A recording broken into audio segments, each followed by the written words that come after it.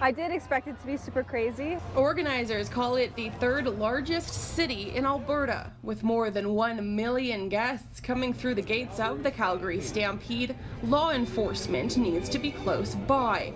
That's why Calgary Police set up a 9th district right on Stampede grounds.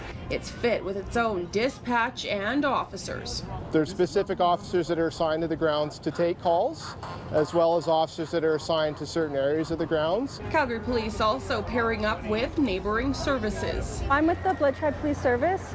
We have an exchange program with the Calgary Police. We send officers here just to build partnerships and help each other out. Officers say the night shifts come with a little bit more to look out for, as that's typically when people can get a little bit rowdy. But they do add, for the most part, all of the cowboys and cowgirls have been on good behavior. We're taking calls for missing kids, lost and found items. This year, from what I've seen, the behavior's been really good.